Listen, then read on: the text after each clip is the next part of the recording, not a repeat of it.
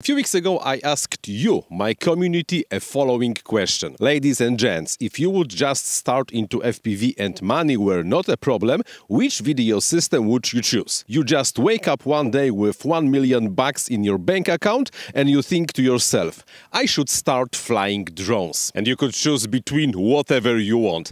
DJI, analog, Walksnail, HDzero, or something completely different. The reason of this question is quite simple. I would like us to answer what is the best FPV system, but not according to me, but according to you, the FPV community itself. Let's forget for a moment about the specific and subjective view of the influencer and let's concentrate on you. And if you want to know who won, you have to stick until end of the video. Let's begin with the good old analog FPV. Basically unlimited range, as long as you can put more power into the VTX and have more gain on the antenna. It's cheap, it's vastly compatible, and unfortunately, here is the end of the good things we can say about analog. The biggest problem of the analog is of course the extremely limited general quality of the video link. Low resolution, low image quality, and usually it's quite receptible for any kind of the noise. So we can just forget about the clean analog FPV. But it's cheap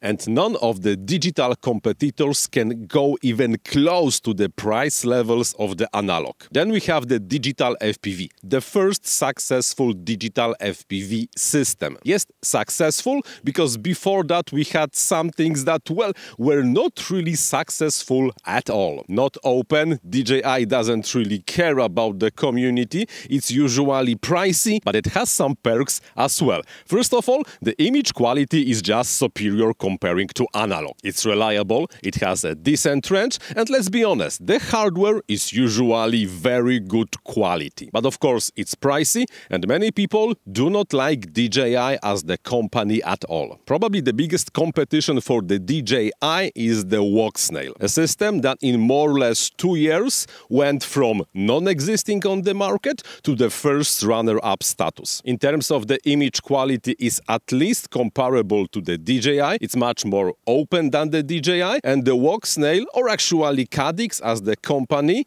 cares what the community wants. But of course, it's also pricey, and if you ask me, the hardware quality is probably slightly lower than the one that DJI offers. Then there is HDzero, which concentrates on whoops and racing. On the pros of the HDzero, we definitely can say that it's the lowest latency of all the digital FPV systems. It's well suited for racing and it's well suited for the teeny tiny 1S drones. And of course, it's very open. However, HDzero lacks in terms of the image quality. To be honest, well, it rather looks like analog over digital than digital itself. And then we go into anything else category. There are several very open, very immature and usually not really easily available digital FPV systems based sometimes, not always,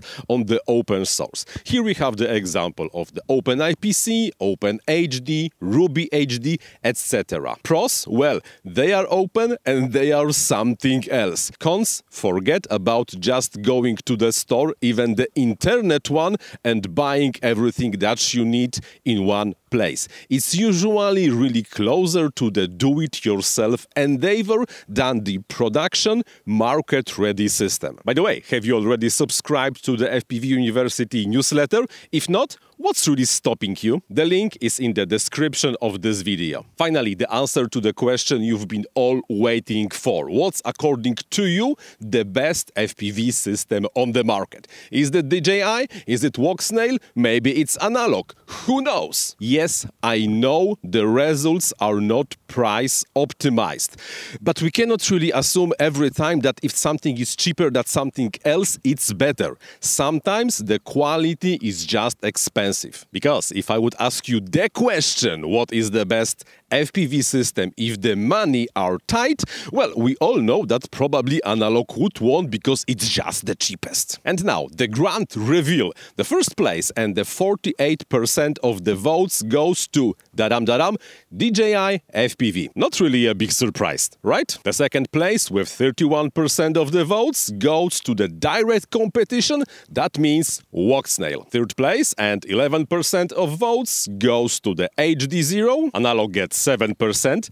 Only 7%, and 3% of you stated that they would like to go with something else. Those are the results. Now it's time for my commentary. Honestly, I'm not really surprised. DJI basically killed analog and created a new standard of what the FPV system should be. We might not like the company as the company, but still, according to 48% of you, they most probably make the best FPV system on the market. The second place is also not really a big surprise, because in the last few years Walksnail really did a lot to become from basically nothing, not existing system, to the second most popular one. They still have some work to do, but they are getting there. And of course the biggest disappointment is definitely HDzero. The system that originally tried to compete with the DJI just lost. The fact that the image quality just, well,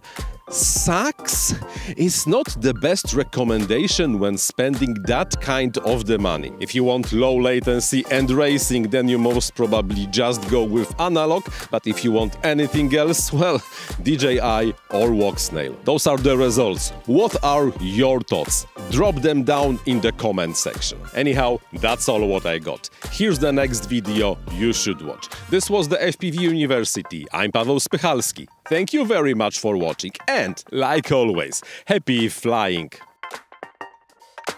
And by the way, I just love my new anamorphic lens. It's bloody amazing!